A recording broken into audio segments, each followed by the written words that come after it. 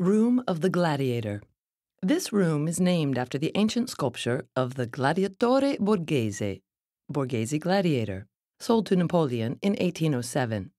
The geometric design on the marble floor mirrors the subdivision of the perspective ceiling paintings carried out by Giovan Battista Marchetti.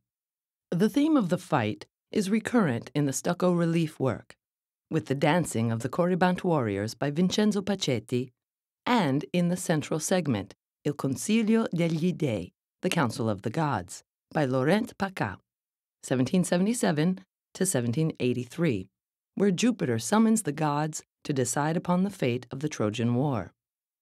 In the middle of the room is the sculpture of Aenea e Anchise, Aeneas and Anchises, fleeing from the fire of Troy, created between 1619 and 1620 by 20-year-old Gian Lorenzo Bernini.